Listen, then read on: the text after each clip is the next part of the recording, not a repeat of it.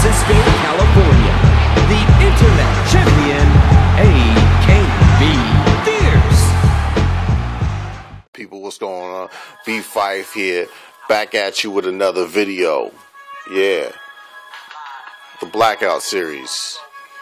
Alright, so I want to talk about NBA 2K14 once again.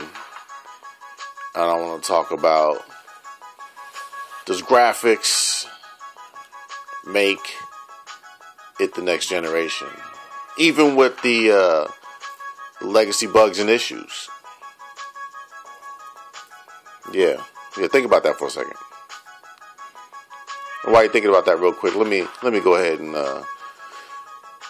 talk about the last video. If you missed the last video, the Blackout series, you know, does NBA 2K14 get a pass?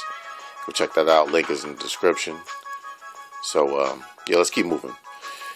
So, does graphics make a next generation game? Or does gameplay make a next generation game? Well, I think everything makes a next generation game. Graphics, gameplay, innovation, ideas, all that other stuff, right? That's kind of the cookie cutter answer. That should be the correct answer, right? But the reality is, did 2K do all that? Hell no. But you know what they did do? They gave us some of the cleanest graphics we've ever seen in a video game. And nobody can deny that. Nobody.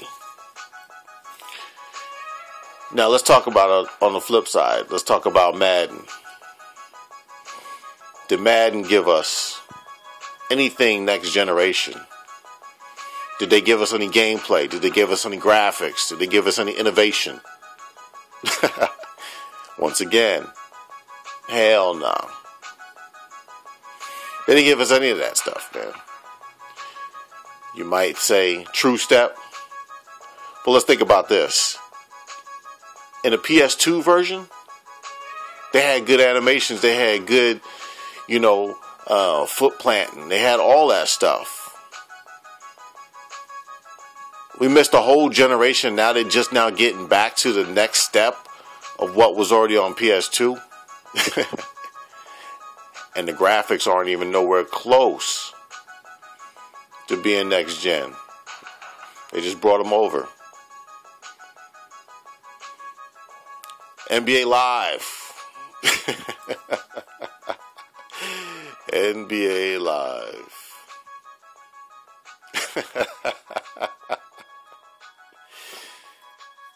We'll just leave it at that, man. We got more Blackout series coming at you.